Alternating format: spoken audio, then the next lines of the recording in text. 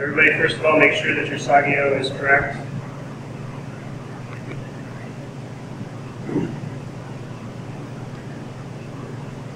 Shomen ni.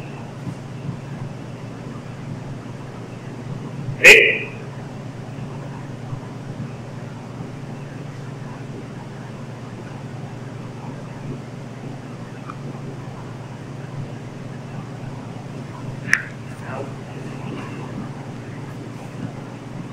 Resting on the side again, Skagashira is centered to the body.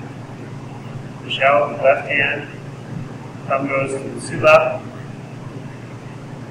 Sagyo should never be in front of the blade. Center of the blade, center of my body. Slight angle.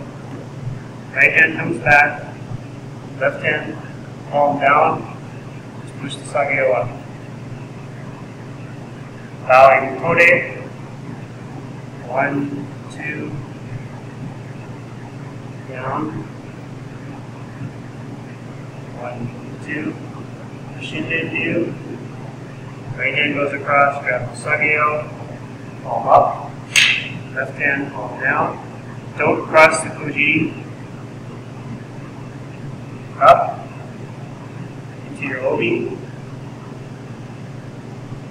around, under, left hand on the belt with the bulges, thumb on the Tsuba, one shot in. Don't adjust anything. Don't move it around. Now you tie your Sagyo. Musoshinderyu, of course, it's on the right side.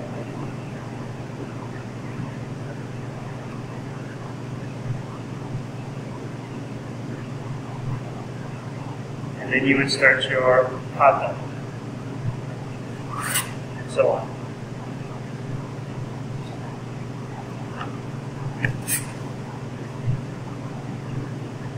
When you finish your kata, you sit down. Don't put your hand on the Tsuba. Keep it on your thighs.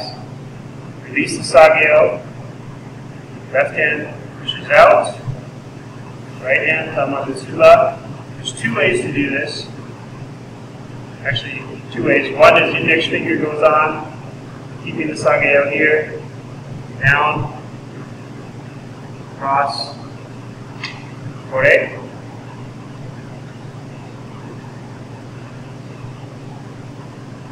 Second method, then you would continue from here, down. That's the way that we do it in our dojo. Some other dojos, it's still stuck in your belt, push it out, and then we'll gather it, put it out like this, and down.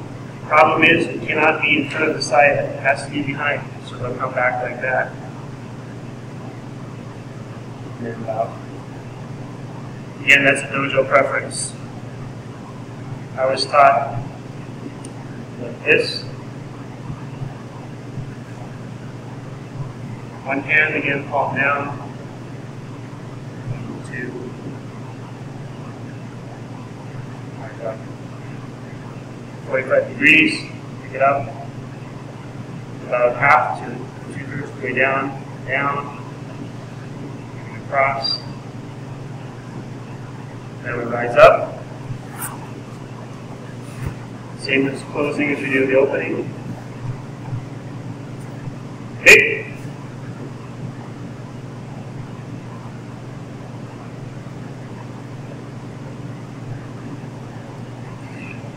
3 steps back to the left foot.